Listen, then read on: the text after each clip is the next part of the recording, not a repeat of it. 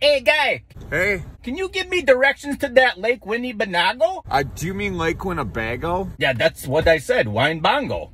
Oh, cripes, is this guy from Chicago? I want to take the new Chevy out and catch some of them massive walleyes.